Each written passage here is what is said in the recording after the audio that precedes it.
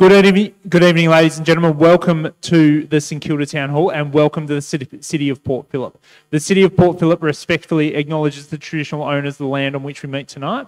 We pay our respects to their elders, both past and present and emerging, and we pay our due respect to the traditional owners of this land as we have done for many, many years, which is a good thing. Thank you to our guest speakers that have joined us here this evening.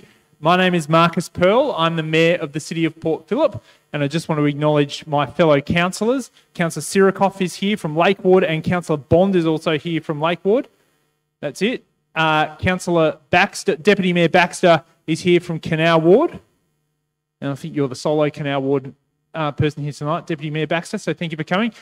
And from Gateway Ward we have Councillor Martin, and there may be some other councillors here also. So thank you to our special guests, Sam Hibbins, Nina Taylor, and David Davis. I'm assured telepathically is on his way, so I hope he'll attend also from the Liberal Party. But before they come together to join us here, I just want to acknowledge a few people that have brought this event together this evening. The Metropolitan Transport Forum, some of you would be aware of their fantastic work. The City of Port Phillip is a member of the MTF, and we're very proud to do so. And Greg Day is the representative of the MTF here this evening. So Greg deserves a round of applause. So thank you, Greg. Thank you also to our City of Port Phillip officers and staff. They're the ones that do all the work and make us look good or bad. We appreciate everything you guys have done, so thank you for setting everything up, particularly James. So thank you for going the extra effort and being here this evening. Now, before we start off, I just wanted to run through some priorities about the City of Port Phillip in relation to transport, and particularly our advocacy items for the upcoming state election. So we'll just switch the slide over. Now, there's a number of projects that we're advocating for at the moment to the state government. First and foremost is the Metro 2 development. So what we would like to see the government do of the day is two main things, two small but very important things. Bring the business case for Metro 2 forward to 2026 and reserve the places they wish to place the station. Now, this is a game-changing project on a social level, an environmental level, and an economic level for the state of Victoria. It connects our social and economic channels from the east to the west. It's another critical river crossing, but importantly, it's the catalytic infrastructure that Port Melbourne needs and Fisherman Bend needs to sustain a population of 80,000 people and a workforce of 80,000 people in the not too distant future. So two small asks. One is to future-proof where the stations will go in the Fisherman's Bend precinct, and secondly is to bring the business case forward to 2026. Two very small but very important things. The second component is the tram, the wonderful tram that we've been advocating for 10 years, the South Side Fisherman's Bend tram, to come into connecting the city to the Wirraway precinct and the Sandridge precinct in the Fisherman's Bend area.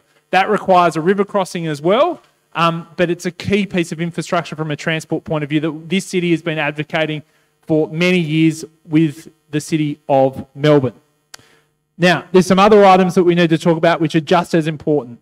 The next one is some smaller but important ones which are twofold down this end of the city. The first one is the Inkerman Street connection, which Nina would know very well because she's a former councillor of the city of Glenara. It's a 5-kilometre strip between St Kilda Road up to the top end of Caulfield, connecting Caulfield into the superhighway that is St Kilda Road that then runs into the city.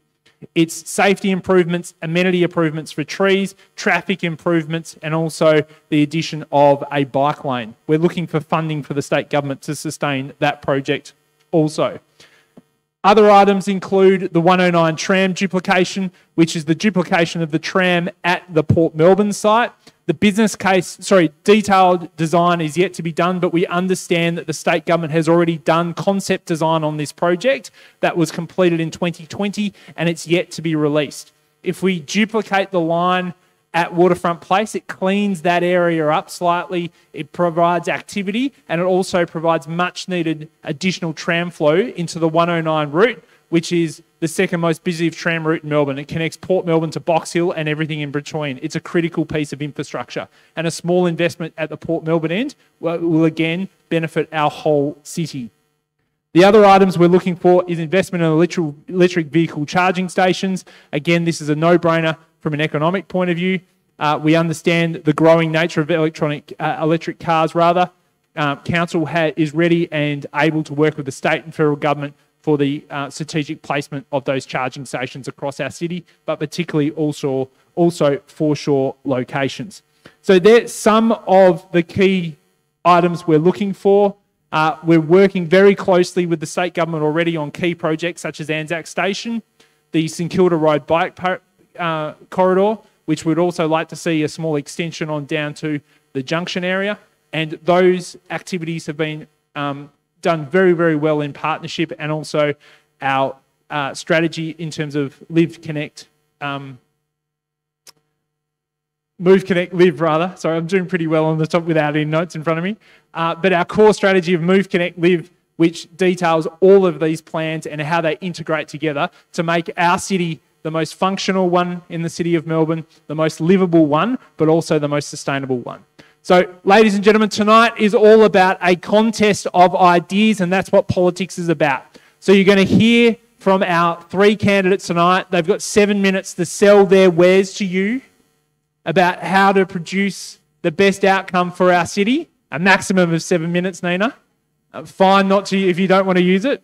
But before I go through the process of what we're going to go through this evening in the ground rules, I'd just like to introduce our wonderful speakers. So Nina Taylor was first elected to the Victorian Parliament at the last election in 2018 as an upper house member for the Australian Labor Party. Nina has a wealth of experience at the state government level and also the local government level, being a former councillor of the city of Glen Iris. She's also a parliamentary secretary. She's now made the brave move to be a candidate in the lower house to attempt to succeed Martin Foley for the lower house seat of Albert Park, who obviously is the majority seat in the city of Port Phillip. Nina, we've loved working with you since you've been in Parliament. We thank you for being here this evening. Round of applause. Let's go. That's it. Sam Hibbins was first elected to the lower house of the Victorian Parliament in 2014. He is a committed person, particularly to social justice and the environment. He's a former youth worker and very experienced in those areas, and particularly those areas as well as the environment and social causes more generally. He was obviously re-elected in 2018, and he's going for a record third term in the seat of Prahran. So all the very best to you both in the upcoming election. Thank you for coming here this evening, and particularly Sam, welcome this evening also. And David Davis will talk about when he gets here. So, as I went through before, we've gone through some of the ground rules about what we're asking people to do here this evening. You've got 7 minutes. Use it if you wish, just to put forward your case in terms of why your party and your position is the best for the city of Port Phillip from a transport point of view. We would ask you to keep to transport as the topic. Obviously, it bleeds into economic issues and environmental issues and social issues, but please try and keep attached to the transport core focus. Once the 7 minutes is over, you'll get a bell. Give us a ring. You get a bell at 6 and then 2 bells at 7. There we go. Thank you, Greg. That would be fantastic. Once we've heard from our wonderful speakers here this evening, it gives you, the audience, the opportunity to stand in front of the microphone. I'll ask you not to stand there until I ask you to do so, to ask your questions. I'd ask you to limit your questions to 1 minute. After you've asked the question, if it's constantly repeated, I'll use my editorial liberty to perhaps speed things up a little and move on. I've also got some questions that have been submitted by our studio audience previously. So please come up to the agenda, the lectern rather. We've already done the draw. Nina, welcome again to the City of Port Phillip, and thank you for coming this evening. And thank you all for coming also. I use this one. All right. I'll begin by acknowledging the traditional owners of the land on which we meet and pay my respects to elders past and present. And I'd also like to acknowledge elders from many other communities who may be present with us here tonight. Also to acknowledge the Mayor and Sam Hibbins as well. And the audience here, thank you for coming out, and the online audience as well. It's wonderful that you are taking an interest in something as important as transport. Obviously, I can't, in the 7 minutes, although I'm grateful for that, acquit all the matters that we need to, but I understand that we will have a pretty deep and profound discussion tonight, so that's wonderful. So first of all, I just want to touch on the Metro Tunnel 1. It's all about untangling the loop so more trains can run more often across Melbourne. The Metro Tunnel will create capacity for more than 500,000 extra passengers a week during peak times across Melbourne's train network, and save up to 50 minutes on a round trip to St Kilda Road. The Metro Tunnel will create a new end-to-end rail line from Sunbury in the west to Cranbourne Pakenham in the southeast, with bigger and better trains, next-generation signalling technology, and 5 new stations. And that is due to be completed by 2025. Anzac Station, and you might have seen that beautiful canopy that is being developed as we speak. So construction on the entrance canopy at Anzac Station is forging ahead. This diagonally intersecting framework will be a distinctive feature of the canopy when looking up from the concourse level. The canopy is expected to be finished in around 3 months' time. Below ground, the station concourse is taking shape with stairs and escalators now installed. Mechanical, electrical and plumbing systems are also being fitted out. When it opens, and this is really the clincher, Anzac Station will be the first in Melbourne with a direct platform-to-platform connection between the train and tram network, easing pressure off the busiest tram corridor in the world. And it's pretty profound when you think about that element along St Kilda Road. Zero emission buses. Our Labor government's commitment, $20 million, 3 zero-emission bus trials will inform the transition of around 4,000 diesel buses in the state's public fleet, including around 2,200 in regional Victoria, to zero emissions. All new buses from 2025 will be zero emissions. Under the zero emissions bus trial, there are 7 trials taking place across the state, which will involve 52 buses, 50 electric and 2 hydrogen. These will provide practical information such as how electrical and hydrogen buses perform, the energy and charging requirements for different types of routes, noting, for instance, that when you have a depot where you are charging electric buses, it requires 25% more space than standard charging. So that's just something to bear in mind. The depot infrastructure requirements, currently Heatherton and Sunbury are ideally suited for that. Others are landlocked. So these are things you have to factor in to when you are upgrading to this kind of technology. And an understanding of how zero emissions buses can improve financial and environmental sustainability and customer outcomes. The trial is also fostering vital local industry partnerships, such as with energy providers and manufacturers, that will be needed to achieve the transition across the state. And I should say, which is a really good thing, most of the electric bus bodies will be built at Volgren's Dandenong South manufacturing facility in Victoria, supporting local jobs and injecting money into the local economy. Solar trams happening, and there's more in that space. So Melbourne's tram network is 100% powered by renewable energy, thanks to 2 Victorian solar farms. This essentially avoids, 200,000 tonnes of carbon emissions, giving Melburnians more clean energy travel options. Obviously, taking public transport in the first place is incredibly sustainable of itself. Further, our next generation tram will feature onboard energy storage to limit current draw at peak times and reduce power use. The new trams will use 30 to 40% less energy per passenger compared to an E-class tram by using onboard energy storage technology and regenerative braking.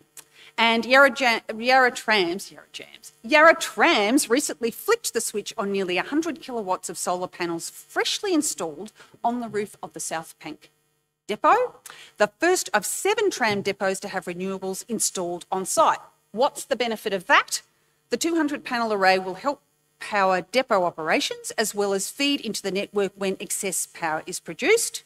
The 7 depots will collectively produce more than 550 megawatt hours of power annually.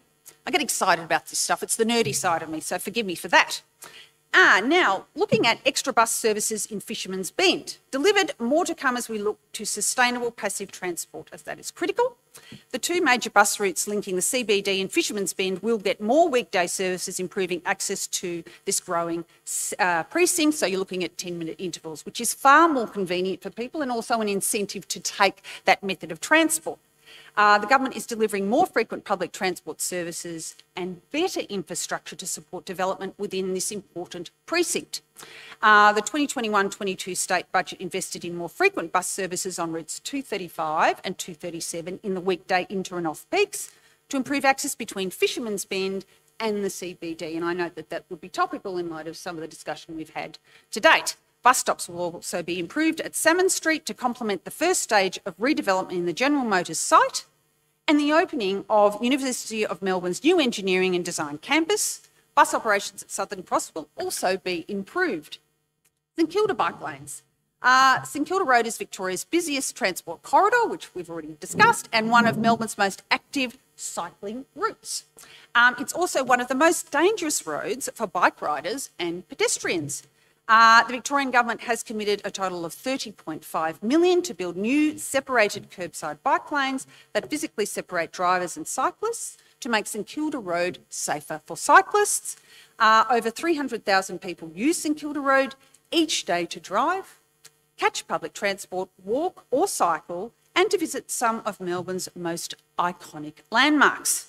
Cyclists are more likely to be seriously injured by car dooring on St Kilda Road than anywhere else in Melbourne. So you can see that the imperative for these changes are really about safety at the end of the day and looking at the sheer traffic flow, and I mean all modes of transport along that corridor. So essentially we're improving safety for the 3,500 cyclists that currently use St Kilda Road each day by eliminating the risk of car doorings and reducing the risk of crashes. So there's a lot more to go in that project, a lot more consultation, etc. Finally, you might think a little odd, I'm going to mention level crossing removals. We don't have level crossings in the Cedarvale Park, but I'll tell you why. Because when I've been out, talking to people, people have unsolicited raised this issue and said how pleased they are about them. And I know that sounds really odd, but when you think about it, people who live in this seat don't only travel here, they travel to other parts of Melbourne and actually facilitates much easier travel and transport and saves people time. So I raised that. We have been... Thank you, Nina. I packed in as much as I could. That's all right. Well done. Round of applause, please, for Nina Taylor. Sam, welcome to the lectern. Your 7 minutes starts when you do. Thank you for joining us. Terrific. Well, thank you so much, Mayor, and thank you everyone for coming tonight. Can I also acknowledge the traditional owners of the land that we're on and pay my respects to their elders, past and present, and also put forward my support and the Green support for treaty and truth-telling in Victoria. Thank you to the Metropolitan Transport Forum for putting this on tonight and other forums that are happening right around the state this election. To the City of Port Phillip for hosting. Local councils really play a really important role when it comes to transport, whether it's delivery of transport projects particularly around pedestrians and active transport, local amenity, but also it's really advocacy, as we've seen today from Marcus. Marcus, I think you're right. Transport really does touch on a whole range of issues, whether it's the livability of our local community, whether it's climate change, social justice, reducing the cost of living. I come with a very clear message when it comes to transport today, and it shouldn't surprise anyone. To tackle the climate crisis that we're facing, we need to tackle emissions from transport. Transport is Victoria's biggest growing source of carbon emissions. It's roughly the equivalent to one of Victoria's coal-fired power stations, and by far and away the biggest contributor to this is fossil fuel powered petrol cars and trucks. So to tackle the climate crisis, we do need to, at the heart of our transport policies, the state government does need to support people to make that shift towards cleaner, cheaper, more climate friendly forms of transport. And I want to put some ideas, some solutions on the table about how we might actually do that. Number one is a clear and legislated Clean Transport Action Plan, a transport plan for Victoria that should cover all forms of transport and really outline a long-term direction that our state will go in. It should also set mandated targets for emissions reductions and mode share targets for the uptake of climate-friendly modes of transport. Number two is increasing the frequency of our existing transport network. We're going to hear a lot, obviously, about large infrastructure projects, but equally as important is that we get the most out of the infrastructure we've got. I'll give you some examples. The Sandringham line, for example, you're waiting about 15 minutes during the day for a service, maybe 20 minutes on the weekend, and that's just not acceptable, I think, particularly for an inner city community. What I want to see is then those wait times cut to around 10 minutes during the day and evenings and on the weekends. Similarly with trams, I was catching the number 6 today. That's a 12-minute wait during the day. The same with the 78 tram that goes along Chapel Street. These are just unacceptable wait times and a barrier for people actually catching public transport. I'd like to see those wait times cut significantly, and we can do it with the infrastructure we have. It's just a case of increasing the amount of recurrent expenditure on public transport. The third idea I want to put on the table is rapidly increase the uptake of electric vehicles. We have got some of the most polluting, climate-damaging vehicles in the world on our streets and in our neighbourhoods because of our lax fuel standards here in Australia, and we are lagging behind the rest of the world in the uptake of electric vehicles. We need to make electric vehicles affordable for people, firstly by abolishing the Labor government's electric vehicle tax at a time when there are so many barriers to the uptake of electric vehicles, whether it's the models available, the cost charging. Putting a tax on electric vehicles, making them even more expensive, just does not make any sense. But we also need to increase the subsidies to similar to what they're having around the world, at least certainly in the near term, to around $10,000, whilst the cost at the moment, that's about now the cost difference between an electric vehicle and a petrol vehicle, certainly over the next 5 to 10 years. The fourth idea is a massive increase in funding for active transport. That's walking and bike riding. Currently in Victoria, it's about 1% of our entire capital spending is on riding a bike and on walking, and that really is unacceptable.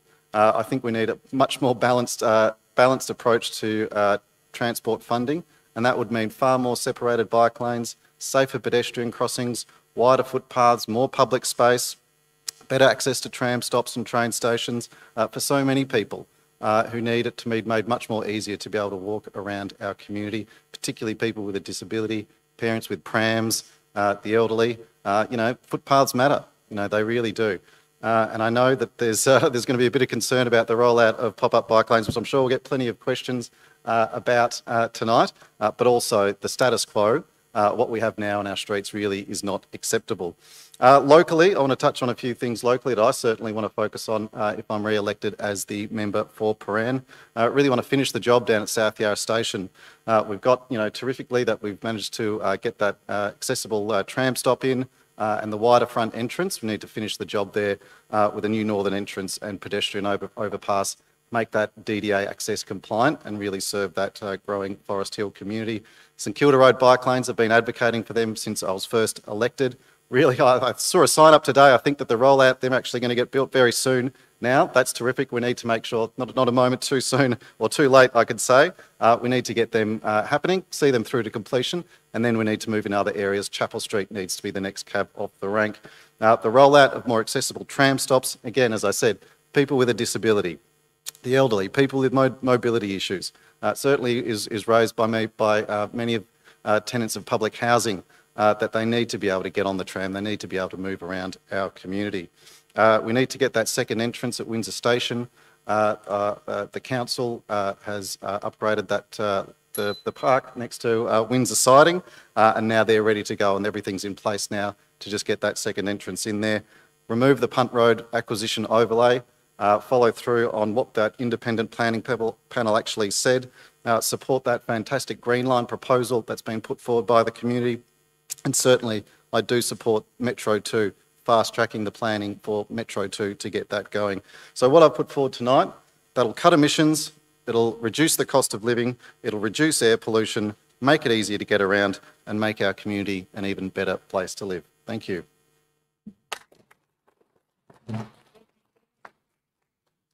Thank you, Sam. We'll now welcome David Davis to the lectern. David, thank you for joining us this evening. David was first elected to Parliament in 1996. He's one of the most senior and experienced parliamentarians at the moment in the Victorian Parliament. He's been a former minister under the Baillieu and Nathine government. He's also been a former shadow transport and transport infrastructure minister, so he's well versed on these issues, and he's currently the shadow treasurer. David, welcome to the City of Port Phillip. Thank you, Mayor, and it's a pleasure to be here with you.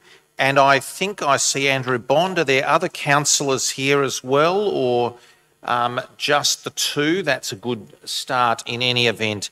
And if I can acknowledge the Metro Transport Forum and the forums that they hold around the city, I'm always keen to engage, to hear from local communities. I know there's 44, I think I count here tonight, so that's a good group from across the community. I also want to acknowledge Sam and Nina, my colleagues, and I should acknowledge too Lauren Sherson, the endorsed Liberal candidate, I think endorsed today. There you are, it's very recent indeed. So I'm pleased that you're endorsed for Albert Park. Look, we're at a point where we've had a number of major impacts over the last 8 years, but particularly over the last 2.5 years with COVID. The state has gone backwards very significantly, huge debt, huge taxes, and often very little to show for it. The state's debt, and you know, if you look at the Moody's report that came out on Monday, the state's debt is a matter of real concern. It's officially $167.5 billion in 25-26, but likely much more than that now with the interest rates surging up as they are. And that means we have to think carefully about how we look at transport projects, infrastructure projects more generally, and we've certainly been focused on how we get good value for money. And I think it's important when we look at the transport infrastructure projects around the state to note that almost every one of the new transport projects has got into real trouble. The state government has done these piecemeal, they've done them ad hoc. There is no transport plan, and I agree with Sam on this matter, and his party and mine have voted the same way in the upper house in favour of transport plan. It's a legislated requirement, and yet the auditor, when he looked recently, concluded the state had no transport plan. So if you're spending billions of dollars on transport infrastructure without clear principles, without an understanding of what you're seeking to achieve, you're bound to get yourself in some trouble. I'm very critical of the government's management of projects, and I think when we talk about where we want to be with transport, there are major projects that we want to see done, but they need to be managed properly. They need to be scoped and they need to be held on track. If you look at the Metro, a good project in essence, but probably now more than $4 billion over budget. And $4 billion's just a lot of money. My former health minister cost $1 billion to build the new Peter Mac, the new VCCC. So you're talking about 4 of those for $4 billion. The Westgate Tunnel, similarly, is now more than $5 billion over budget. Level crossings were mentioned by Nina. Now, again, a good idea, but all of them over budget. The government won't even tell us the price of finished level crossings. More than 60 completed. You'd think you'd know how much they cost. They won't say. I'll let you work out why you think that might be. So no transport plan, massive cost overruns with most of the projects, a lack of focus on things like electric vehicles, and I agree with Sam, electric vehicles are an important part of the future, an important part of managing greenhouse impacts, and yet we have no realistic plan here. We have a new tax and we have intrusive record-keeping arrangements, and we have a lack of points for people to connect. I was talking to someone in Stonington today and they talked to me about range anxiety. This is a suburban person with an electric vehicle. We should have been able to do much better on some of those key points. I should say too, there's a number of key points I guess I want to make. You know, the Fisherman's Bend tram, it was our view that there needed to be a deep train station in Fisherman's Bend. The first act of the new Labor government in 2014 was to stop that, and now we're 8 years later. 8 years, and there is no transport at Fisherman's Bend. There's none. It's 8 years. It's a long time to sort of be whistling Dixie down the track. It's an ideal that Labor had, but they've never delivered. Nothing. We've made some announcements about Transport 2. We think that the state's government's proposal for the Box Hill to Cheltenham line is flawed at this point. We think the project should be shelved, and we've been quite clear that the billions of dollars being funneled into that project should be redirected into our health system. Massive problems in our health system, our 000 system, our waiting lists are now near 90,000, and that needs to be dealt with. So we've said that money from that project will, for the time being, be redirected into healthcare. It may be at a future point that is relevant, but I think it's an important priority for the state at the moment.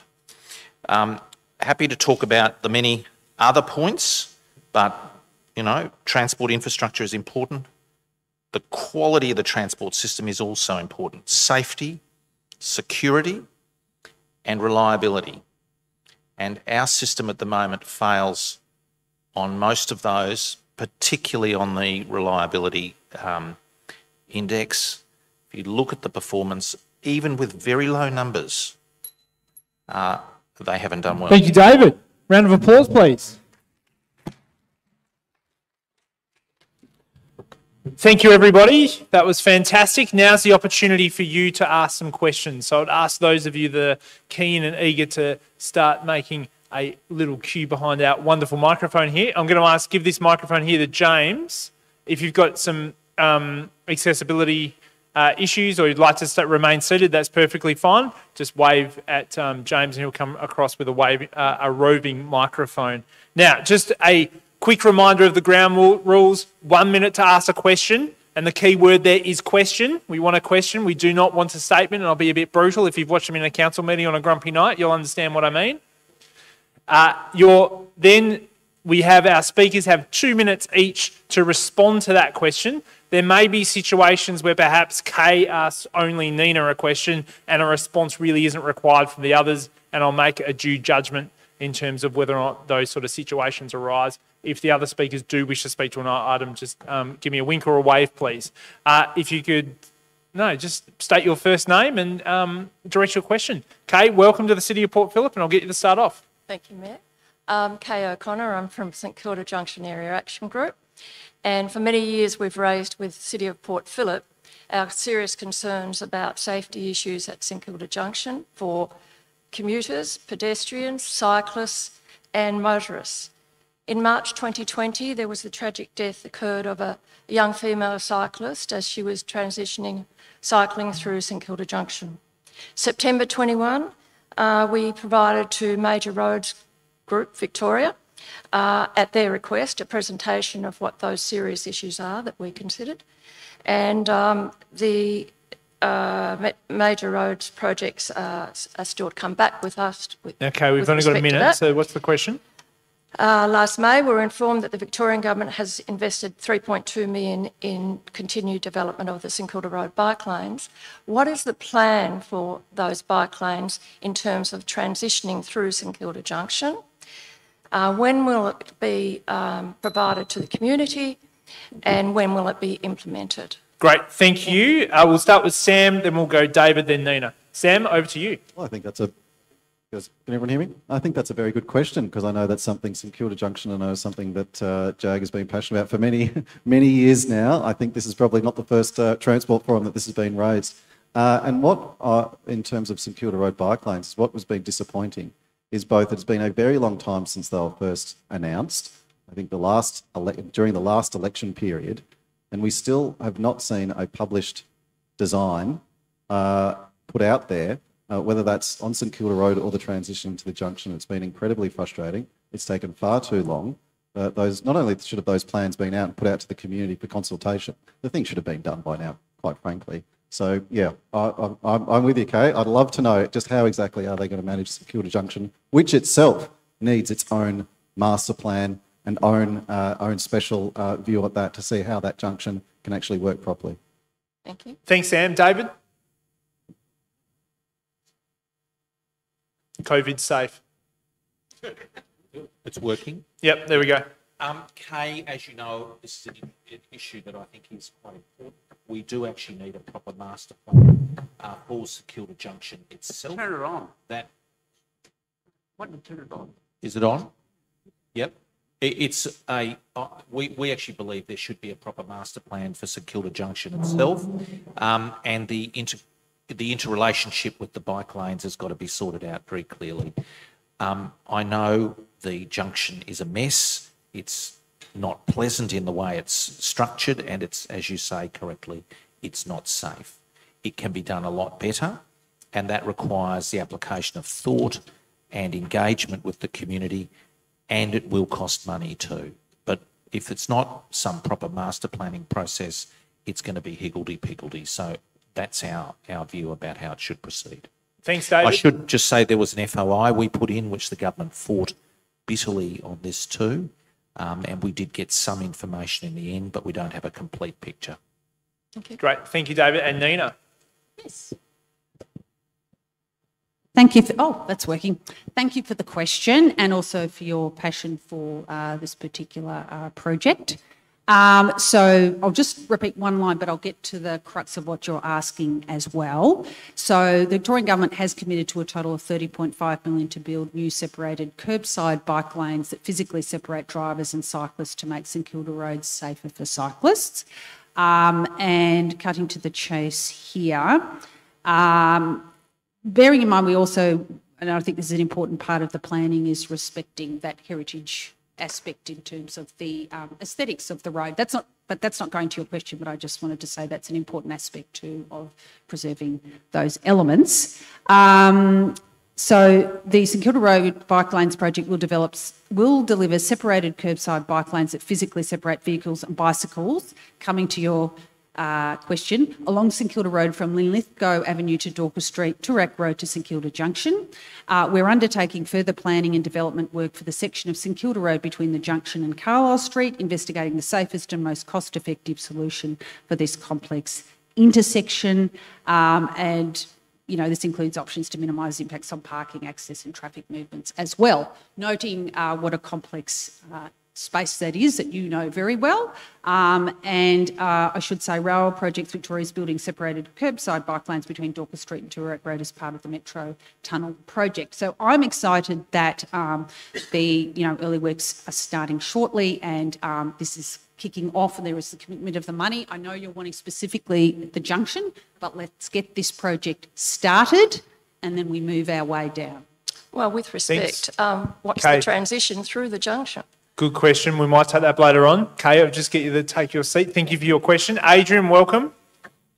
Thank you. Get to state your question within 1 minute. That'd be Adrian Jackson from Middle Park. As somebody who's lived in Albert Park electorate for 40 years, I think Albert Park electorate is well serviced. Oh, take this off. That's okay. Well serviced by public transport, at least for us able-bodied people. Now, for the people with wheelchairs, there's a problem with buses. So what they're going to do about that? And I think when the train lines were converted to tram lines, we've got more tram stops. I've got one near my house, for example, on the 96 line. So I think it's all pretty good in Albert Park. And you've got the interstate, within the state, transport from Flinders Street Station. I've been to Sydney on the day train, and it was terrific. 11 hours, without all the hassles with the airports. All right. Thank you, Adrian. Good question. So particularly around accessibility is important on the buses, but also you might want to make mention of some of the trams also. So first now is David. Go ahead. This is actually quite an important point, Adrian, and I thank you for raising it. It is clear that more needs to be done with accessibility. We're a long, long way behind on trams, and the recent report of the auditor made that clear. But we're also a long way behind on buses. And it is going to take money and resources and a focus, but there are economic benefits as well as clear social benefits. So I think your point is well raised. Thank you, David. Nina? Yes, so I'll speak broadly to this, but I'm happy to follow up with you individually as well, because I can see this is something you're very passionate about to do with it's the accessibility of buses. I'll just say broadly that we have a $90 billion investment in transport infrastructure through the Big Build initiative to see how a pipeline of work is making a generational improvement. Going to your point about a full and comprehensive recognition of the fact that accessibility is actually key to also more people taking public transport as well. And when we're talking about accessibility and amenity across the transport network, and you notice that new buses that are being built, and I spoke to that a little bit in my speech as well, are catering to the needs of people who, need better accessibility as well. I'm happy to follow up with further information specifically on bus network. And what was the other part of your question? There were two limbs to it, weren't there? Basically, the conversion of the tram line to give more transport. He was paying you a big compliment on the public transport. That's lovely. I will take that. On successive governance.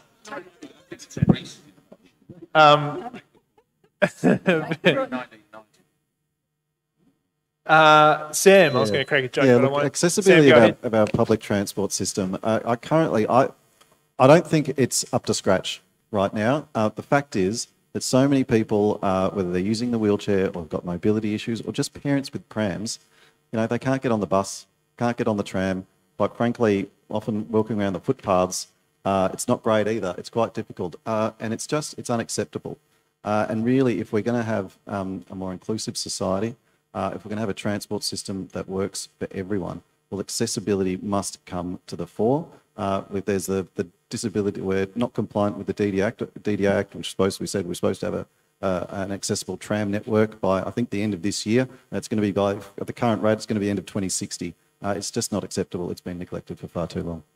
Thank you, Sam. It's also important to note that the City is very eager to work with the Department of Transport on upgrading the required infrastructure, particularly power infrastructure, to ensure that we get those new generation trams onto our tram lines that would allow accessibility to be better facilitated through that infrastructure. Welcome. Thank you. Andrew from the Drop Punt Community Group. Hey, Andrew.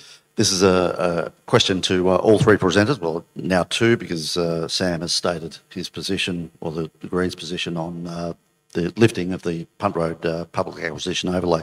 I'd just like to ask the other two presenters what their party's positions are on the lifting of the overlay, given, one, the advisory panel in 2017 came down and said it should be lifted in almost its entirety.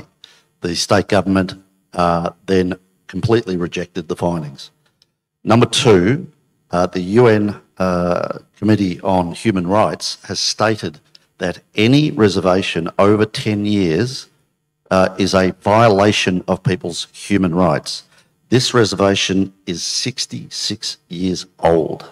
It's older than Elvis. We want an answer. We deserve an answer. We believe we prosecuted our case and won, and we basically lost on a captain's call after the siren. Great. Thanks, Andrew. Appreciate that. Nina, you're up first. Sure. Now, I may not be able to give you the answer you're perhaps seeking tonight, but I will give you an honest answer, and the honest answer is the Department of Transport is continuing to do work on the Punt Road Traffic Corridor Study. So that's about where I have to land with you tonight. Even that's 4 years late. Let's let Nina answer the question. We're done. That's fine. Sam, obviously you got a potential leave pass if you wish to take it, but please feel free to. Oh no, but I mean that overlay is there. It's based on a transport plan from the 60s that is completely out of date and unneeded. The government is just kicking the can down the road. I mean, with this Punt Road plan or strategy that has not seen the light of day and has been keeps getting pushed back. really that acquisition overlay needs to go. Even Vic Roads took about four goes before they could actually get widening that road to stack up. It just really needs to go. It's out of place. Vic Roads can't have acquisition overlays and have uncertainty for communities for over 60 years. It's just outrageous. Thanks, Sam. David?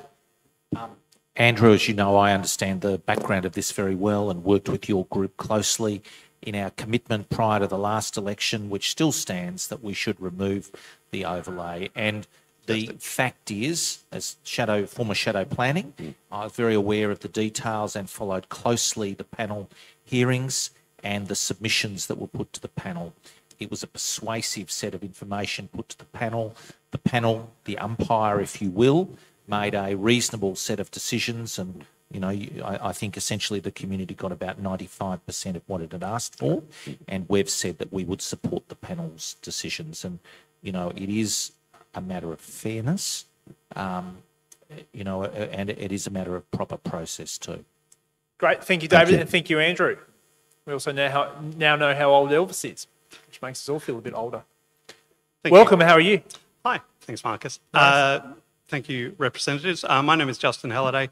I'm a member of a community alliance an alliance of community groups who've developed a proposal to activate the Sandringham line between South Yarra and Balaclava. This proposal is called the Green Line. The idea is to activate it as a nature walking path, biodiversity corridor and co-located cycling facilities. This proposal envisages a loop almost from, encompassing the Shrine to the Sea, the main Yarra Trail, down the Sandringham line, and then back along Elstonwick Canal back to the beach.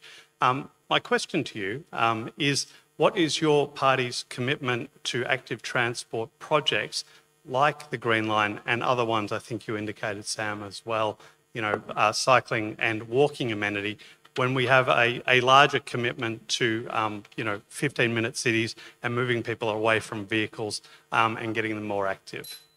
Great, thanks. Great question. Thank you, Justin. Sam, you're up first. Yeah, sure. Firstly, on more broadly, as I said before, we absolutely need much more funding towards active transport, riding a bike and walking. We've seen currently in Victoria, it's around 1%. In Scotland, where the Greens are partners in government, it's around 10%. In Ireland, it's around 20%. That's a significant amount of funding. We also need much more funding for biodiversity as well. And I think those two areas is why I think the Green Line is such a fantastic idea. We all saw during lockdown just how important nature, local nature, our urban environment, our streets are, and to be able to transform our streets into usable, environmentally friendly, good not just for people, but for animals and birds as well. It's just the sort of thing we should be doing to improve our urban amenity. Great. Thank you, Sam. Off to David.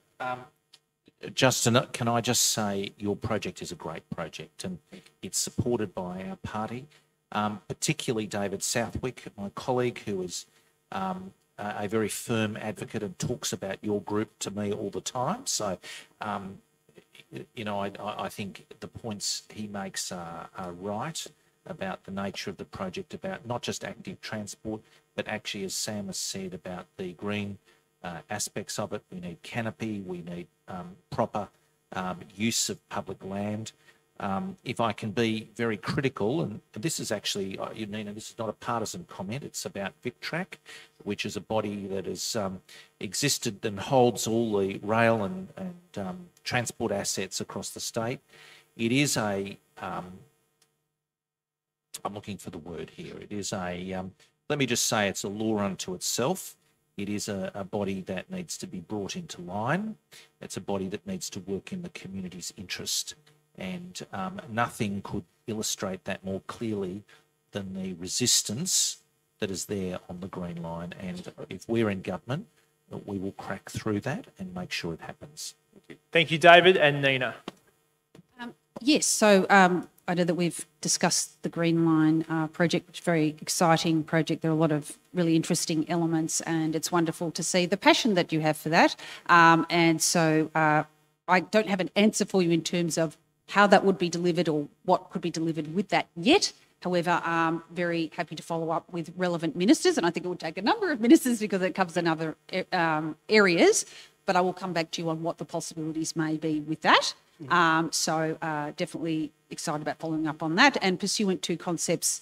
I mean, I'm stretching a little bit, but like Shrine to Sea, where we've already seen 150 trees planted, and then there's going to be significant improvements to biodiversity in the local area. So, and I think that's sort of thematically in that zone, but I'm generalising because obviously there are a lot of intricate elements to each and every one of the rail corridors, but certainly will be very interesting to look at what scope there may be in that space as well. And look, we do have significant walking and cycling programs and active transport investments across the state. I've already talked about the St Kilda Road bike lanes and safer CBD cycling connections. We would be here a while if I list them all out. And we also have a number of commitments that have gone over a number of years and continuing now to active transport per se. I'm happy to pursue with you as well, and every major new transport project from North East Link to Westgate Tunnel now includes new or upgraded infrastructure for cyclists and pedestrians. We also, I should say, with all the level crossing projects, I'm sure you'll notice that these are also further opportunities which also lean in a little bit to your concept as well, to building biodiversity around those rail corridors, but also active places where people can, play basketball and other things as well. Much more in that space. Thank you, Nina, and thank you, Justin, for the question. Thank you, Marcus. And Council also stands very much ready to provide a large body of information to any candidate that would like to know more information about some aspects of that project also. Welcome to the City of Port Phillip. Hi, thank you. My name's Simon Bolton. I live in Port Melbourne. I feel lucky to be the first person to raise the pop-up bike lanes at this meeting. Excuse me while I read. In light of the recent backlash against trialling these bike lanes and safety improvements in the city, how can state governments better support councils and residents in ensuring trials like these can be more successful in the future? Thank you for the question. David, you're first. So bike lanes and active transport is important more generally, but it also matters how it's implemented. You have an extremely arrogant government, a government that actually rides roughshod over local communities wherever it goes, whether it's, level crossings, the North East Link, the Westgate Tunnel, whichever one of these you point to. There are massive suburban rail loop, all of them. There are massive backlashes from community, those who are impacted, and very often it is because the government is not consulted properly. We disagree with the binding rules that are put in place with a lot of these, where councils and communities are required often to sign confidentiality agreements that actually block them and prevent them from consulting properly. We're just deeply opposed to this approach. Often you'll have a councillor or some officers who are on a consultation committee, but they're actually bound by these confidentiality agreements that prevent them consulting with the community. And you scratch your head and say, really, how can that be in this modern age? Well, it is. One of the consequences, though, when you act in this high-handed way and you roll over communities and you don't listen and implement carefully, is you get bad reactions and backlashes. And my answer is very simply that part of this is about a proper process. It's actually about engaging with communities and actually dealing. I was talking to city restaurateurs the other day, and when the lanes were put in the city, the bike lanes, in some places they were put in a way that they couldn't actually bring trucks in. Nina. Thank you for your question. So there are just a few aspects I would say to this, and one is obviously they're on council roads, and the whole purpose is actually collaboration between council and DOT. So there are a few points that I wanted to raise with regard to this. I'm just thinking where I might start. Yes. So we know the Department of Transport has worked in partnership with council on the pop-up bike lanes program from the development stage through to design and construction. This included providing the council with detailed designs of all routes on local council roads for review and approval prior to any construction, as is usual for council roads. And the Department of Transport continues to work in partnership with the council on this trial through the evaluation period. Now, I won't labour the actual consultation that has taken place. I'm happy to speak to that if you want, but I think it sounds to me like you're wanting to look prospectively on where this is headed. Obviously, there have been a proposal on adjustments that have been put forward to the City of Port Phillip, and I understand that tomorrow night that these will be considered, and so if they are, for want of a better word, accepted or embraced by council, then those changes can go ahead. But rather than railroading council, we would actually like council to have the opportunity to discern and read through them and, and make the decision there. So I'd probably go a little contra to some of the propositions that have been put forward. And further to that, subject to what council decides, because the timelines will be subject to the timeline of council making that decision, is that there is actually communal communications, co-branding, so that they're truly collaborative moving forward. Because it is council roads. We don't want to be saying you must do this or otherwise. It has been from the start about collaborating, but it's very much a trial, and hence so many changes can be embraced if council accepts them and takes them on. Great, thanks, Nana. And Sam. Thank you. Yeah, look, I want to say a few things about the pop-up bike lanes. Number one, the government's program has come far too late. What was happening around the world, particularly during 2020, where more people were riding their bikes, more people were walking around the communities because of lockdowns, is governments were going in and putting in this pop-up infrastructure. The government waited far too long to actually start putting in that infrastructure, over years too late, quite frankly, when the critical mass was really there. The second thing is the main game in terms of bike infrastructure is separated bike lanes along major thoroughfares. Local routes, important, of course, but they're not necessarily the main game. And again, to generate that critical mass of cyclists, you want those separated bike lanes along those main routes, like St Kilda Road, Chapel Street, other main roads. With the pop-up style, the idea is that there's supposed to be some, cheaper, potentially movable infrastructure that you can put in, see how they work over a period of time, then make changes if need be. So certainly, I've known some of the designs are quite unique, and certainly I think there can be scope for improvements, but I don't necessarily think we should be going in there and wholesaling, ripping up or ending the whole program. So if we're going forward, what I'd really like to see the government do is again focus on these separated bike routes along major bike thoroughfares. Thank you, Sam. Thank you, Simon. Welcome. How are you? I'm Julie Clutterbuck from the Port Phillip Bicycle Users Group. Both people who currently ride bikes and also the car lobby, the RACV, have called for a network of safe cycling lanes. And here I'm not speaking about paint splashed on the road, but proper protected lanes that separate drivers and cyclists. Will you commit to building the strategic cycling network in the next term of government in partnership with local governments as appropriate? Thanks, Julie. Nina, you're up first. Sorry, did I get... No, Sam, you're up first. Sorry. I've misplaced my own system. Sam, thank you. Sorry, Nina. Well, as I said earlier, we need a massive, significantly increase the amount of active transport, investment in active transport, and that will deliver, we need hundreds of kilometres of separated bike lanes across wider metropolitan Melbourne.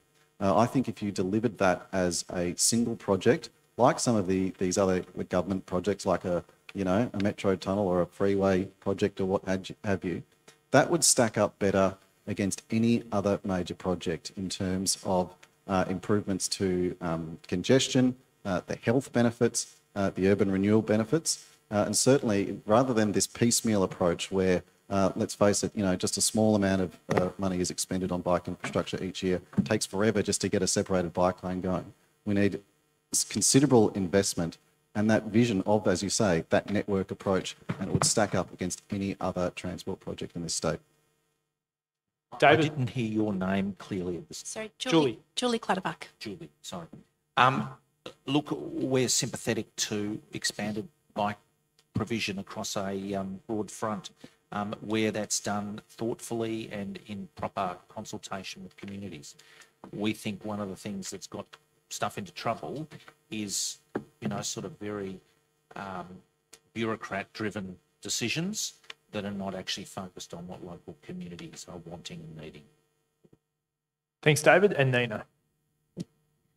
Yes, so I wasn't sure how far and wide you were wanting to go with that question, because I know we'd had a little discussion about active transport, policy across the state, and of course that policy stands, so I'm not vitiating from that, and it's very much about incorporating in our major projects, but also with something I've already discussed tonight, which is the St Kilda Road bike lanes, which will be the what you're referring to, the separated bike lanes between pedestrians, cyclists and the road.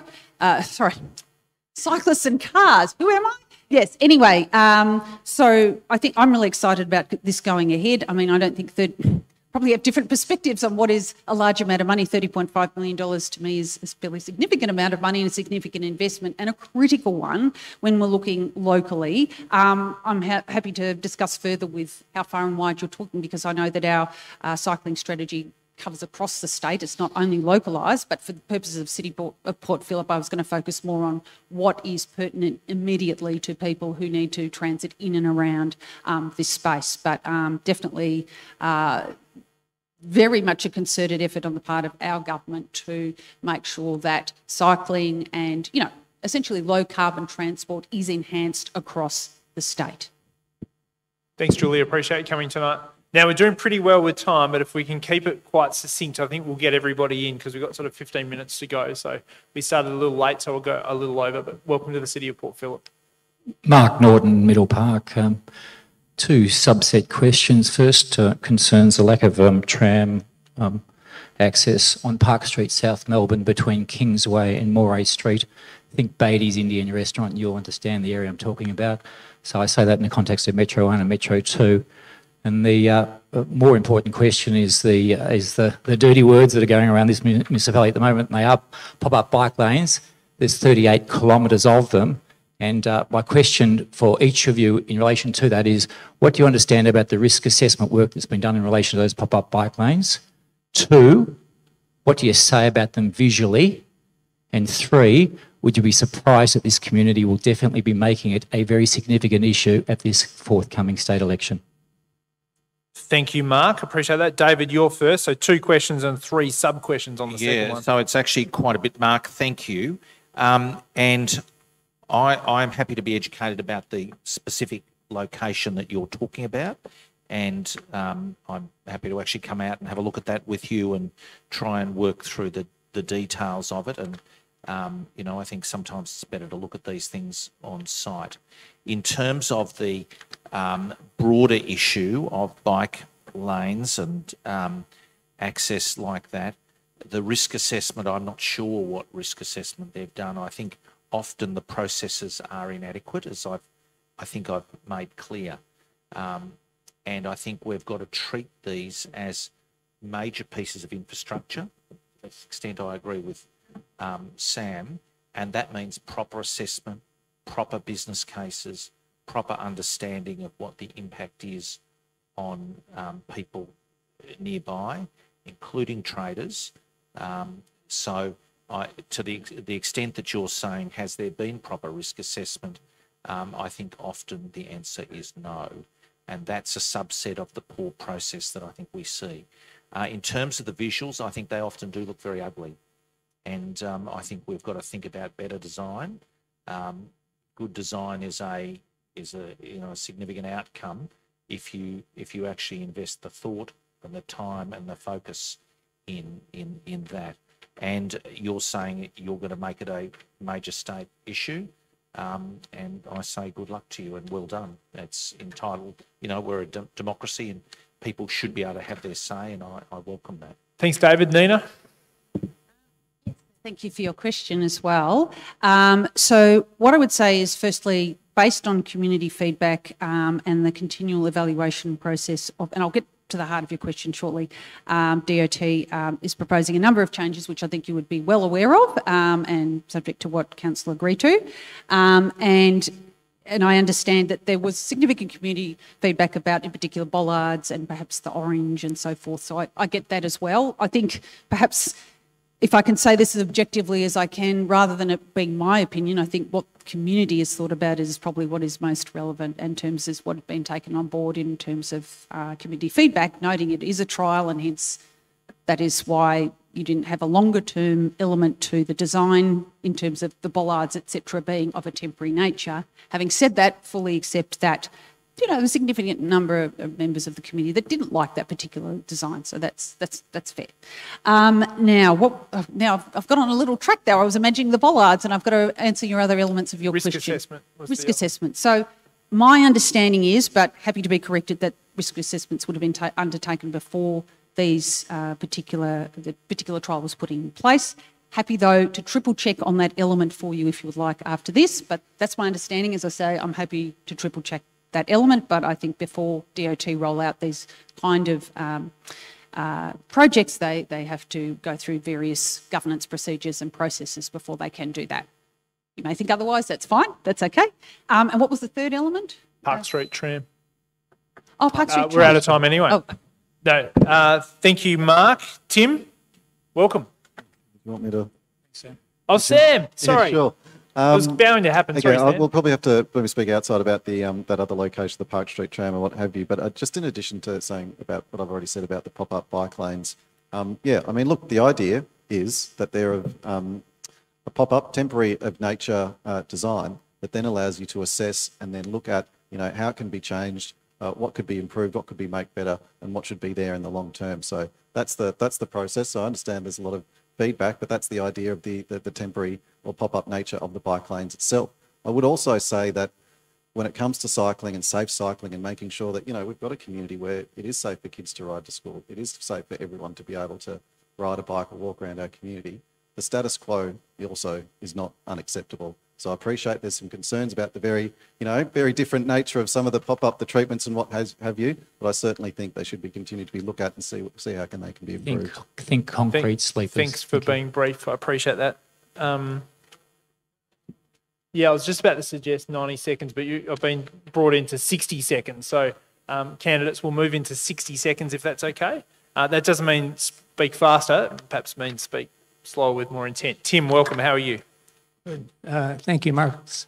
My name's Tim Norman, and I'm here representing the Beacon Cove Neighbourhood Association of roughly 500 members of that association. I'm not going to talk about... Say that again. I'm here representing the Beacon Cove Neighbourhood Association and representing the roughly 500 members of that organisation. I'm not going to talk about bike lanes. I'm going to ask you about Fisherman's Bend. For those who know their geography, Beacon Cove is immediately to the south of Fisherman's Bend, and we share the same roads when we want access to the city or we want access to the freeways. In fact, I make the point that all of the people in here, being residents of Port Phillip, would actually, to get access to the freeways, come up through the north. There's 3 entrances there. There's Todd Road, there's Montague Street, and there's the Kingsway. So all of the people coming through from Port Phillip to want access up there use that. And you're asking for the support of the project? Or? I'm asking, that was a quick minute, but okay. I'm asking specifically what the parties would do to speed up better access through the roads through there. We've got... Okay. All right, Nina? Okay. I was trying to get to the heart of your question. So specifically, what is it you're wanting? And I'm sorry, there was a little bit of backfeed, and I... If I may, Marcus. Quickly. Yep. I'm sorry, very quickly. I'm extending it, aren't I? Sorry about that. There's about 4,000 new residents there, roughly 2,500 new cars, and not a bit of new infrastructure aside from extra buses. Okay. Thank you. Okay. So you're talking about the overall transport planning for Fisherman's Bend. That's what you're wanting to know more about? Good. Just getting to the heart of your question. So I think you might be aware that the 21-22 state budget included $15 million over 2 years to continue planning, development and protection for transit corridors within Fisherman's Bend. So going to your question about how do you improve in that space. So we're investigating how we can best serve the precinct, and we'll progress our planning and development work to ensure we can meet transport needs for decades to come, understanding just how critical it is. This includes planning for land acquisition and... Oh, great. Thanks, Nina. sorry. That's okay. Sam, you're up next. Sorry, we're a bit speedier now.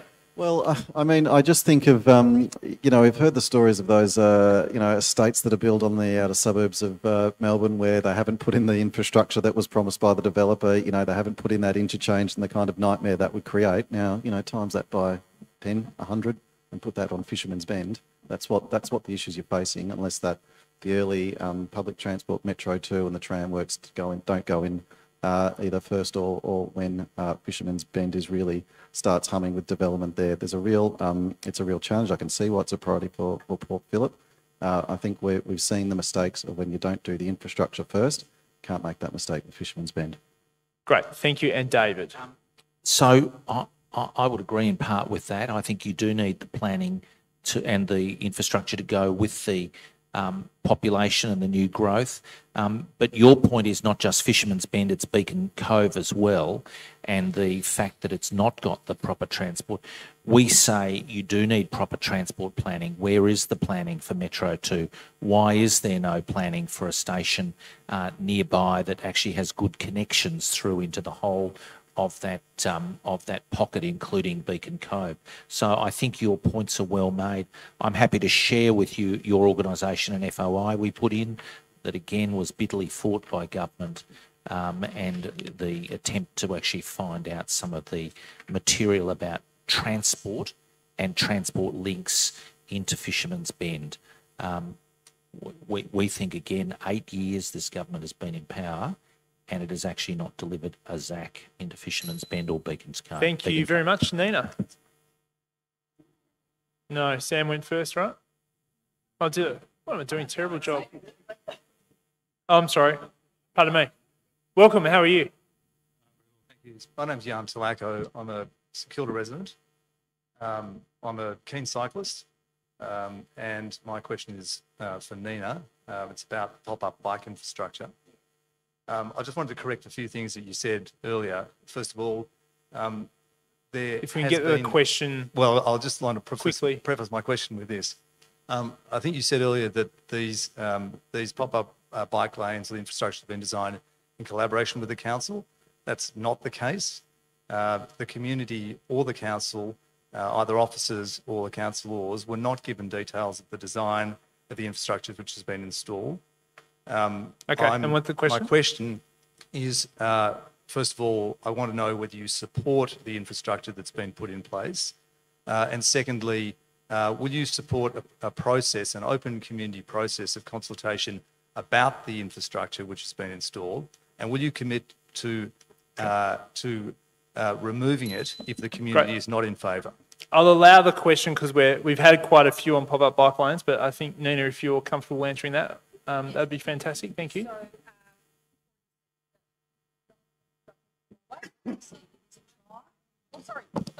Forgive me. Of course, it is a trial, and that is absolutely an authentic statement, and you can take that on board insofar as obviously there are many changes that are being put forward and are subject to council agreeing to them will be implemented. And I know that DOT have already been investigating even the weather ahead of time to anticipate what timelines, etc., would be required in order to implement those changes. So just to say that that is all being taken very seriously. We can agree to disagree on, what information has been provided or otherwise, because I just have to go with what information I have been provided, and I trust that that was provided in good faith. But having said that, it is a trial, and the whole purpose is working collaboratively to make sure that that changes that are put forward by community, as have been to date, can be taken on board. And I should emphasise that it's actually based on community feedback and continual evaluation. That the changes to date can be implemented subject to council agreeing to. Thank you, Nina. I appreciate that. And I won't go to the others because we've covered off on this already. Welcome. How are you, Guy? Hi, just move a little bit closer to the microphone for us. Guy Boston. I live in Middle Park. I've been a very proud Middle Park and City of Port Phillip resident for over 20 years. And My question is, how on earth did these pop-up bike lanes with orange bollards, chunks of concrete and big yellow lines end up in some of the quietest streets of Melbourne? Our community is devastated, and to say 95% of people are absolutely pissed off. Well, okay, that's enough. Is very conservative. We were okay up until that point. No, we're done. No, we're done. That's great. So we've covered off on bike lanes fairly substantially. We've covered off it already. I'll allow to go around. I'm not using that language and that aggression in my town hall, so I'm drawing the line. No. So I'll allow you to have some more comments. But I think Sam, David. Sam, if you could go first in response to where the concept came from, if you have any contacts, and then Sam, David, Nina, go ahead. Use the microphone if you could. Sam, microphone. That's all right. Yeah, look, in terms of, if you're looking for the genesis of pop-up bike lanes themselves, I mean, this has been something that's been happening right around the world, particularly once lockdown and COVID hits, government's been putting them in. As opposed, in terms of the actual treatments, you know, the yellow lines, the concrete bollards, however, that's completely Department of Transport and the state government. That's their sort of parameters, and that's what they've put in, and that's where we're at. Thank you, Sam. David? I'll be brief. You need a proper process before you do these things. You actually need to talk to people, councils and communities, and this hasn't happened here. And this is typical, as I've said, right across the city with all of these transport projects. They're actually imposed from on high, and it's frankly the wrong way to go around things. And you get perverse and bad outcomes when you do that. In terms of the actual visual amenity, as I said just before, they're ugly. And, you know, I think this is, again, a reflection of the fact that you've got a group of bureaucrats in the city, sometimes instructed by the minister, and they go ahead and think that this is a wise thing. Well, it's nuts. Okay. All right. I agree. And there should... I couldn't agree more. Nuts. Okay. Great. Thanks, David. Nina, if you wish to add anything. Well, certainly, you know, I take on board the comments that you're making, and I'd probably take them as comments, and I respect that completely. And this is a perfect forum to be able to share those sentiments. And, you know, community feedback as such as that has been expressed and the continual evaluation process is enabling changes to be taken on board. And certainly Nelson Road, well, you would be already aware, is included as part of those changes. So that's what I would say. But genuinely, the goal is to have a collaborative process all the way and continuing. We done? Great. Okay. Welcome.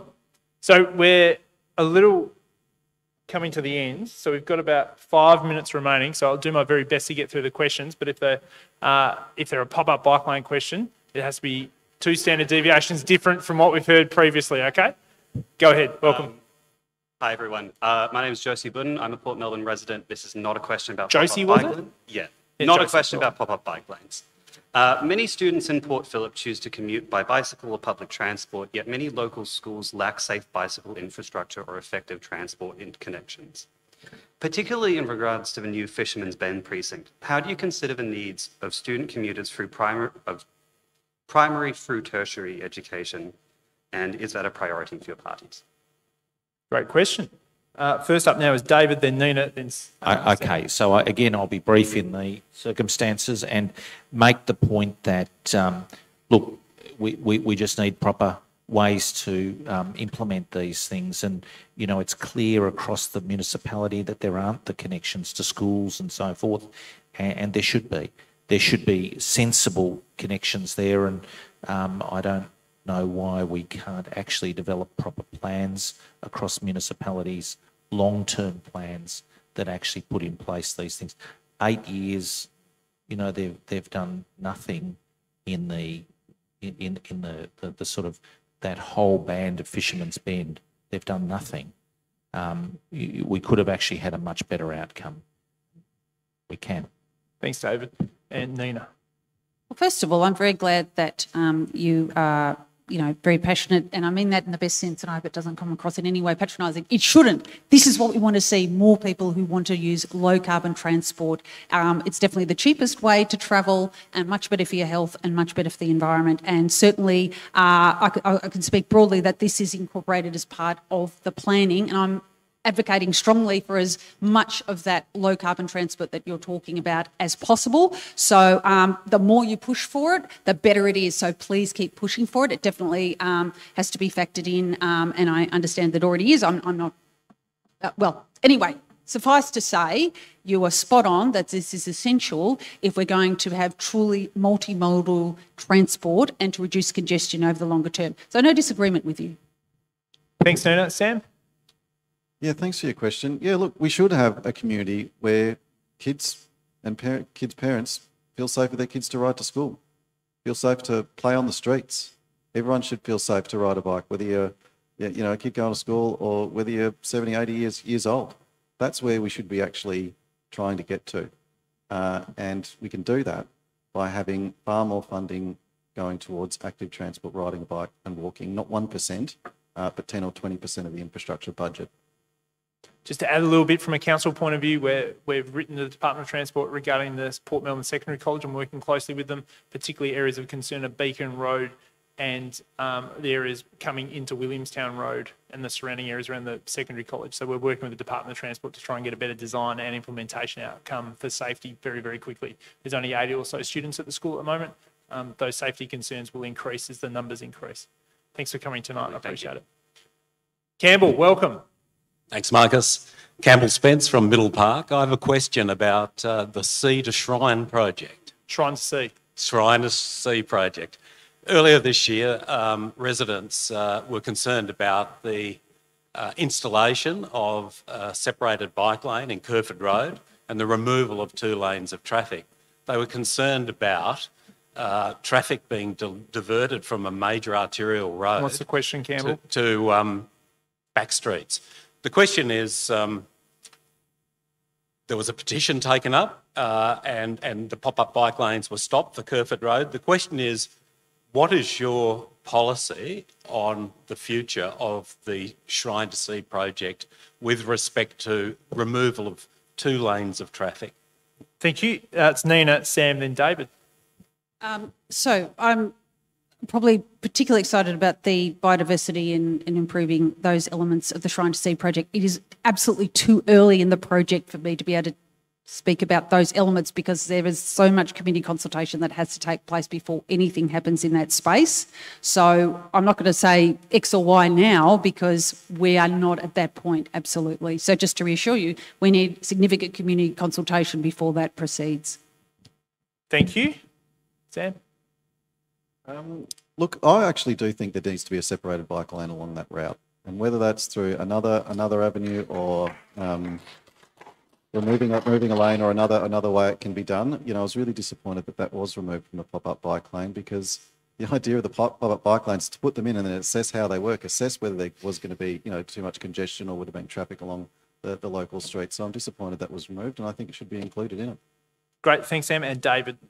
And look, I've certainly had a lot of representations about this issue, and some pro, but some very concerned about it. And again, I think these processes are not right, and the government, I think, has again not got a lot of these points in the way it should have. And you actually want to deal with the precise details of narrowing and lanes and changes. You actually do need to talk to people, and I don't think that happened in the right way. Thank you, and thanks, Campbell. And we'll just take these 2 final questions. That'd be fantastic. Welcome. Hello, I'm Alison McCormack, CEO of Bicycle Network. Active transport is clearly an important topic of this election. And internationally, we have seen such progress on bike lanes, and if you build them, people will come. But the savings and the time that it takes for someone to travel into the city is definitely not only a active transport issue, but also a health and a climate issue. In terms of spend on active transport, what percentage of infrastructure spends would you commit to active transport, as Sam has suggested, and a specific local issue with Fisherman's Bend and the Melbourne University coming into Fisherman's Bend. What is the connection between Melbourne University and the campus at Fisherman's Bend to get people safely there? Sam. Go ahead, Sam. We'll have some more announcements in terms of what we'd like to see in terms of bike infrastructure funding later on in the campaign. But as I've said before, Greens in government in Scotland, it's at 10%. Greens in government in Ireland, it's at 20%. So it is absolutely significant. And I would simply just put it this way, if you're building a city from scratch, you obviously wouldn't do it without a road network or, a metro or a train network. You wouldn't do it without footpaths. You shouldn't have a city without a network of separated bike paths in a modern city today, especially what we know about the benefits for health and particularly our climate as well. Alison, you make a lot of very good points, but one of the first things I said up at the podium before is that we actually don't have a statewide transport plan. And actually, a lot of this is being done ad hoc without proper thought and without proper coordination across the state. And I think that a key part of a state transport plan is actually making sure that there is a proper place for active transport. And, I think you make some very good points, but we actually do need to ground a lot of this. The local cock-ups that we've seen happen have happened because there's no overall structure and because bureaucrats are told, go and do that project, and they just go and do it without talking to anyone. And, actually these things are about people's community. They are actually about where they live. And there is obviously trade-offs to be made, but they've got to be made openly and with honesty. Great. Thanks, David. Nina? Yes, so broadly speaking, we do have policy in place already, safer CBD cycling connections, St Kilda Road bike lanes, which I've already alluded to, the Active Transport Victoria, new paths on new projects, strategic cycling corridors and Victoria's cycling strategy 2019 to 2028. As for specific percentage, I'll have to do some research on that and come back to you on that. I won't wangle out a figure out of the air, but certainly respect that encouraging more people to, and also cycling safety, and minimising the risk of car dooring, etc. Those various ramifications that poor cyclists have to encounter are incredibly significant and paramount. So thank you for raising the issue. Our last question. Thank you for joining us. I'm Annie and I live on St Kilda Road. Hi, Annie. On St Kilda Road, the car parking is going to be removed from Kingsway further down into the city in order to put a bike lane there. So I'm just wondering, is replacing the car park on St Kilda Road to facilitate bike lanes and cyclist safety more important than the safety and amenity of the thousands of residents who are living along St Kilda Road? Taking the car parking away means that inability for services to access the apartments, inability of older or disabled people to get into cars if they have to get across a bike lane, and a car or cab has to stop in the main roadway. That becomes a particular safety issue. Has it been considered? Annie, so your question is why the car park's being removed? Yeah. Do you support them being removed, and are they being removed at the trade-off of bike infrastructure? When there is an alternative method of removing the extra tram line. Thanks, Annie. So it's David, Nina and Sam to finish off. Annie, I think you raise very good points. Again, this is a balance that's got to be struck, and it hasn't been struck very often openly and honestly. It hasn't been a process that's actually seen communities consulted, and I'm aware of a number of the parking issues that in the vicinity that you're talking about, and it's actually quite impactful on people. And long term, the government has not provided any solutions for people. So you can't, remove people's ability and access without actually talking to them, engaging with them, and providing long-term solutions for some of the problems that are created. And, I think this is where it's got to be. We actually have to have an honesty about what's being proposed. It can't be imposed from on high with a minister just, by fiat saying, do that road, we're going to do it, and you just go and do it. Doesn't matter if anyone Thank you, David. is told or talked to. Nina. Yes, thank you for your question. Oh, there you are. So with the particular direction that is going to be undertaken with the curbside bike lanes, the curbside bike lanes, so just speaking to the design elements and try to get to the heart of your question there. They want to ensure consistency with the bike lanes being delivered as part of the Metro Tunnel project and protected bike lanes built by City of Melbourne as part of its St Kilda Road Bike Lane Plan and Transport Strategy 2030. Stay with me. Maintain access to properties along St Kilda Road, so that is a priority. Provide a safer cycling experience for people of all abilities. Result in loss of fewer overall parking bays along St Kilda Road and minimise impacts on other forms of transport along St Kilda Road, including priority movements of trams. So I hope I'm trying to get to some of those key elements because there are a hell of a lot of intersections along that corridor. And I should say at the heart of this, the project has been designed to minimise the amount of parking loss, with the curbside lanes resulting in significantly less parking loss compared to the original design, which would have involved building centralised lanes. Sam, this is it. Yeah, look, this was an issue that I've actually gone and met with residents on site and had a look and discussed with residents as well. I think particular issue here was that some of these older apartments don't necessarily have service access from the rear, and so of course you've got delivery vans and what have you needing to pull up out the front. So I don't necessarily think it's the separated bike lane that's the sort of the devil here, or it's the thing that needs to actually go to be able to facilitate that. I'd certainly have written to the minister and sort of planning that whole Anzac precinct to look if what scope there is actually to allow for delivery vehicles to actually make those drop-offs at those older apartments where the access to the rear just isn't possible. Terrific.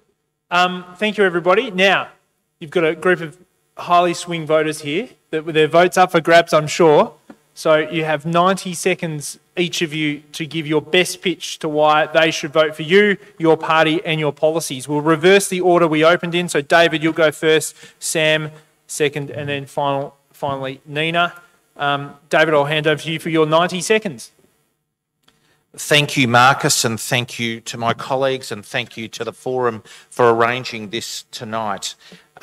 Look, transport is a critical part of our future, and we need to be in a position where there's population growth, and we've heard of that in a number of key locations in the municipality. Where there's significant population growth, there needs to be the transport infrastructure that follows that. There hasn't been. There's actually been a real shortfall. And where there have been major projects, they've been poorly planned, poorly coordinated, with no overarching focus. So I say proper planning is a big part of it. I also say proper engagement with communities and councils indeed. A key other point is that huge amounts of money are being squandered by the huge blowouts on major projects. $30 billion in blowouts is actually where we are with transport projects in this state over the last 7.5 years. $30 billion, and the thing is ticking and going forward. That is a huge amount of money that if those projects had been properly run, properly scoped, could have been spent on a range of other worthy projects. It's driven the state into debt. We've made some very clear promises about transport projects around the state, and we'll have more to say. On the suburban rail loop, we've said the money there will be reprioritised, and we've said that the money will be put into healthcare. That is a key focus for us.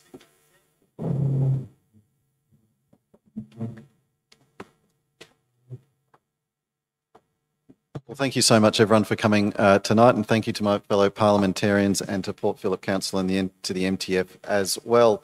Look, I think what we've seen is how important transport is to our community, our state, and really the direction of the state and where we actually want to go. We need to tackle the climate crisis. We do need to cut emissions from transport to improve social justice, local amenity, access. Transport is all a key part of that. What I've put on the table tonight certainly is the Greens plan, the Greens vision for a legislated clean transport action plan, increasing the frequency of our existing public transport, particularly throughout the day and on weekends, increasing the uptake of electric vehicles, a massive investment in the funding for walking and riding a bike infrastructure that is so important, plus a number of key local initiatives as well, like further upgrades to South Yarra Station. More Greens in Parliament. Well, that means we can push the next government to go further and faster in cutting transport emissions. We need a strong voice in Parliament, in the heart of Parliament, for climate-friendly, for affordable, for accessible transport. Thank you so much. Thanks, Sam. Nina.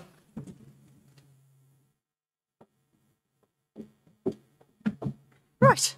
So thanks again for everyone coming out tonight. One thing I will say, you can't sit on your hands and hope congestion will go away. You actually have to take action, and that's exactly what our government does. That's why we've removed 65 level crossings. We've got another 10 to go. We are a party of government. It takes a party of government to actually deliver major infrastructure projects such as the Metro Tunnel, such as Anzac Station, zero emissions buses, separated bike lanes, and we have to be accountable. Solar trams, and now we're moving to trains as well. You can't have these major infrastructure investments unless you are in government, and we have major and long-term planning and implementation to make sure that the projects are implemented appropriately. And let me tell you, nobody is complaining about any level crossings that have been removed to date.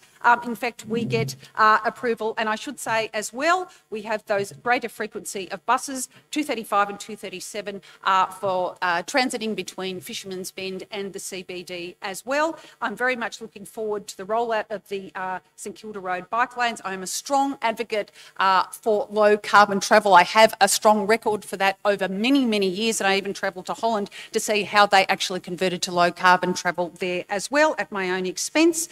And I would have to say we are the most progressive government in the country. We are proud of it, so stick with us. Thank you. Thank you. Round of applause to our candidates. We did this forum here this evening slightly different from previous years because we wanted a whole of city approach rather than just a Fisherman's Bend approach, which what that usually happens when we just focus on the seat of Albert Park.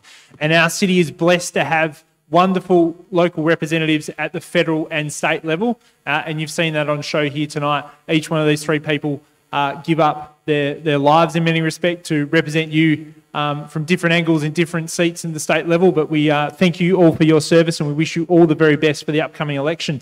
Now, if you've had a taste of this evening and you want to have a look at what else we've got on offer for the advocacy items, go online, just Google Port Phillip state election, and you'll see what is I feel like it's attached to my hand at the moment because I'm constantly advocating to anyone that will listen to us for our state government, state election advocacy items. There's some wonderful projects here at the big level and at the small level also that our candidates can review as part of their policy positions. You're all a wonderful group of solid citizens. We appreciate you coming here this evening. If you want to talk more about pop-up bike lanes, there's a council meeting tomorrow night and I won't restrict any of the questions. You can ask as many questions as you like about pop-up bike lanes tomorrow night at the council meeting. Our candidates will hang around here to answer any more of your questions. Just before I move on, just get the candidates that are standing in the state election also to stand up. Georgie Dragwich, who's an independent candidate for Albert Park, welcome. Lauren Sherson, who's representing the Liberal Party in Albert Park, welcome, congratulations. And I don't think I missed anyone else. Hello, welcome.